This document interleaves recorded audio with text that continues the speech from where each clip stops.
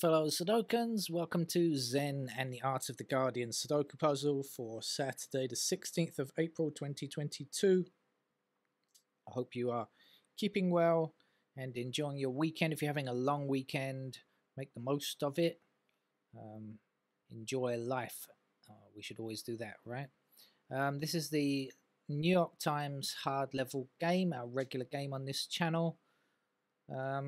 And as soon as I see something of interest, meaning an actual number that I can place, then I will let you know about it. As of now, though, I have not seen any numbers. Although for newcomers to the channel, you should note that I don't look at the grids before switching on the camera. So it's a real-time kind of thing.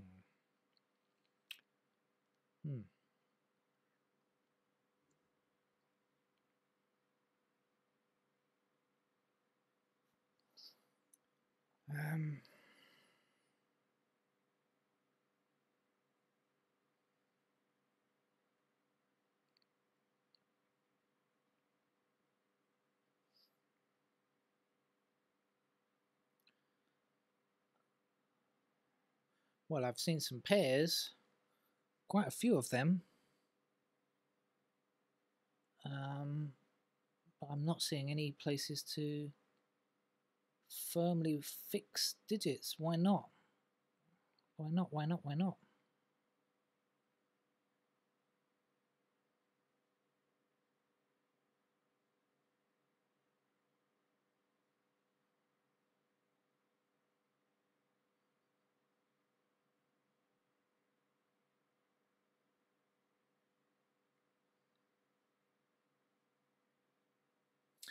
Oh, good grief.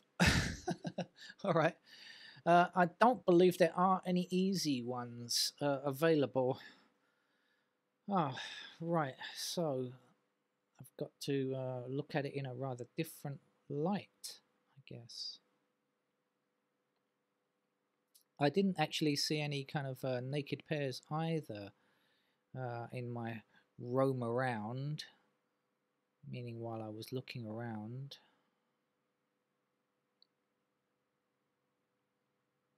Oh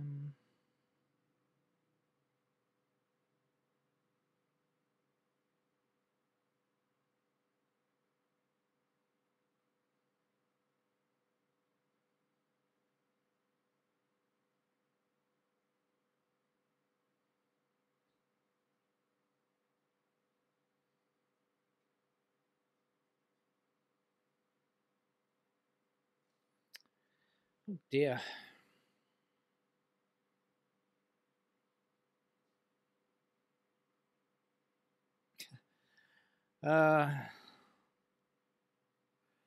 Okay, I think I'm going to have to go with candidates right from the beginning.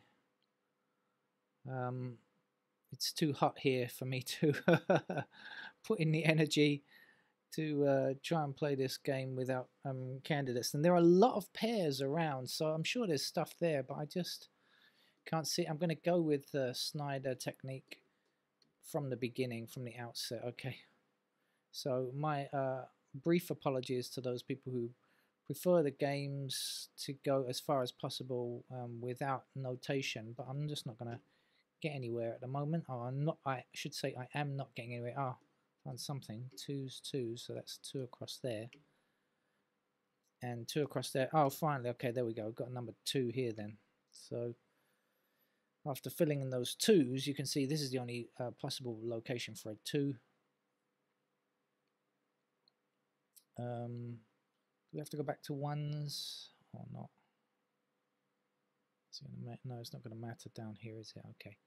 So let's try the 3's then. We've got a pair of 3's up there, 3's down here.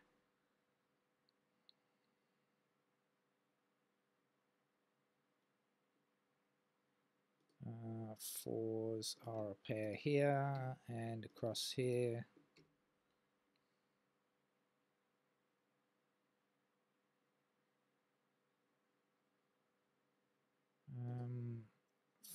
Fives are somewhere in that strip. And a pair here.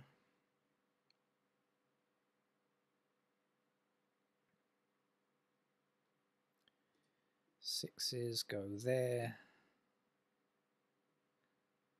There's a 6. Oh, there was an easy number. There we go. There was a 6 down here. I didn't see a 6 blocking and across. So was that the only easy number? I think it was the only one that I certainly have seen so far. I didn't notice any other easy ones. Sixes go there now.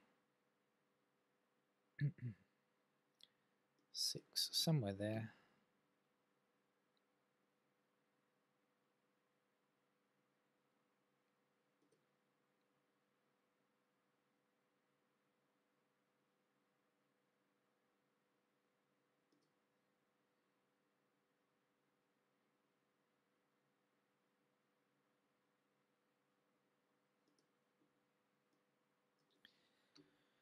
Pair of 9s over there. Pair of 9s down here.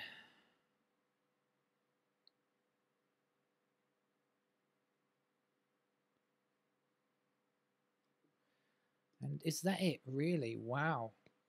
That is a tough game then, isn't it?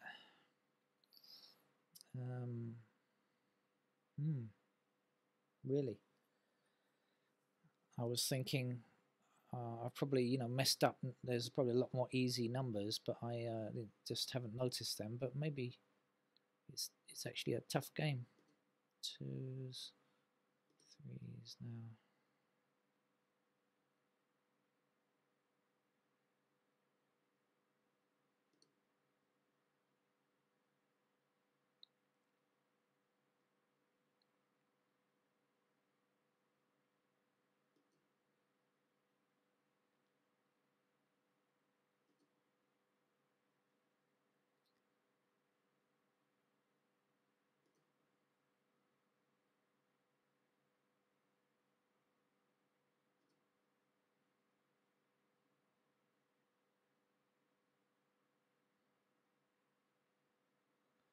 Wow.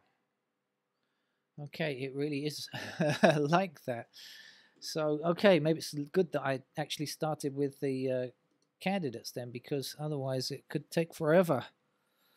Well, we've got a few pencil marks here. Maybe I'll start here and let's look at this right-hand side. We got 1, 2, 3, 4, 5, 6, in fact, already. So 7 blocking up here. Let's put in the 7s there. 8s block here and across here like this. So let's put in 8s in those squares. And then 9 blocks here like that. So we can put 9s there. Anything useful within the block?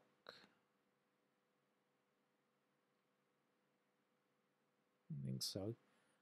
We'll go up here. 1s, then looking like this. 3s block across like this. Oh, is that a pair? It is a pair of 3s there, actually. Okay. Any news on 4? I think we don't know anything about 4.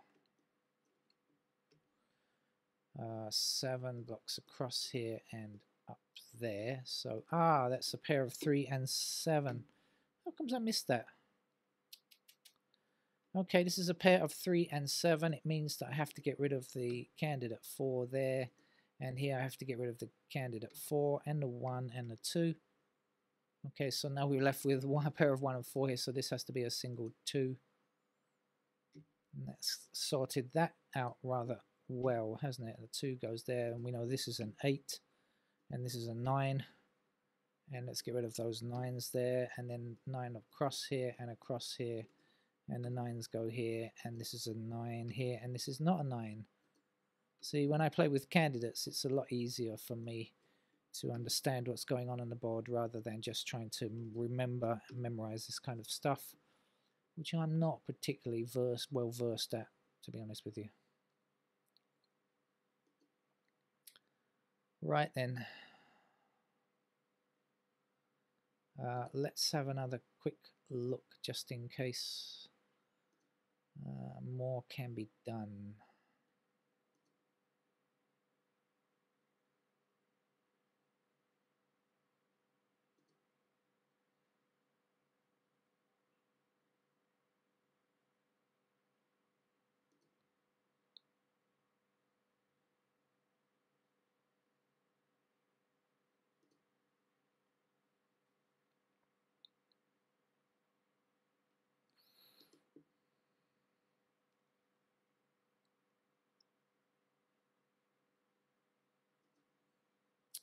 Okay, we've got a pair of 8s there now, so now we have a pair of 1 and 8, which is good.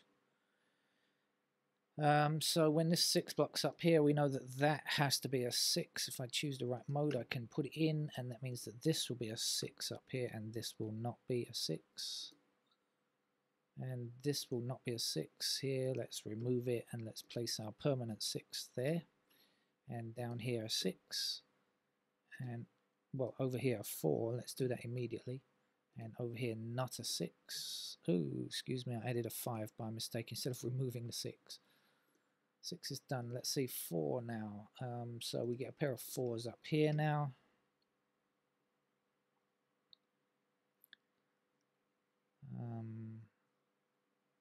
Okay, now we know 1 and 8 is here, so these have to be 5 and 7. Okay, so this 5 is no longer true.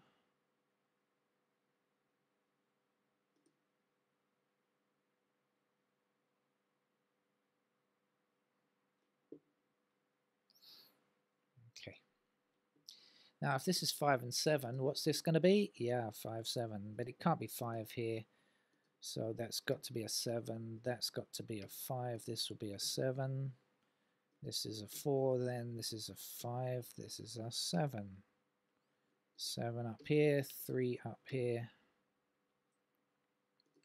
pair of 3s over here now, pair of 3s down here as well. That means that 3 is in the middle over here because we're looking at top and bottom rows, so middle row in this third block in the chute.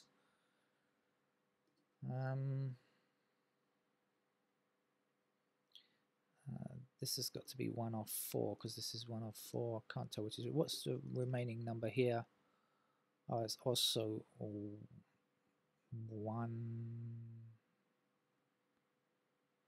and then a what am I doing? This can't be right. 4 can't be right, can it? That's a 1. That's a 4. That's better. So missing number down here is a 4.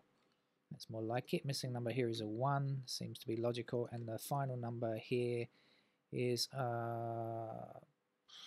3 and 8. Okay. Right, missing number across here is 5, I think. We've got an intersecting 5 here, so this will be our 5, this will be our 3. This is not a 3. 5's now blocking down and across here, so this is a pair of 5's in those squares.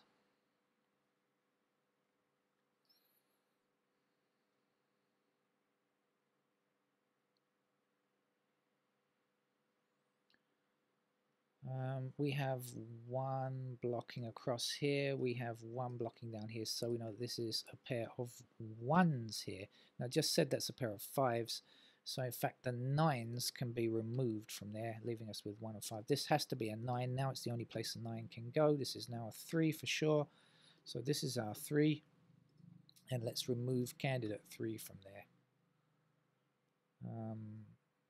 Okay, it's looking very neat and tidy now, isn't it? No problems, I think. This 4 means, in fact, that this is not true. And the 4 must go here. 4 across here, 4 across here, and 4 up there gives us a 4 in that square. I'm just going to put a pair of 4's down there. 1 blocking across here, 1 blocking up here. This is a 1, this is a 2, this is a 2, this is not. It is in fact an 8, which is what we need to fill that. That will become an 8. This will be an 8 down here, and the last number we need here is a 7. 7 blocking across here and across here puts a 7 into that square, which means this is a 7, this is a 5. This is the only place for a 4 now, so 4 in this square, 9 in this square, puts a 9 here, and not a 9 there. 1 digit missing here, which is a 1, which puts a 1 in that square, 8 in that square. This must be 8. This will be a 3. This is a 8. 3 means that that's not true. 3 will be here. And our 1 blocking down here means this is a 1, giving us a 5 in that buy value cell, 1 in this one. 5 will finish the game. Okay. Once so a with candidate solution is very simple. Without candidate solution, well, you need to be paying attention, right? And I really wasn't. I missed that. I missed the 3 and the 7 up here, which is how to get started. If you got started like that, maybe certainly, I guess you could have done it without notation, but it would have taken a bit longer, I guess. Okay, that's it. Thank you very much. Bye-bye.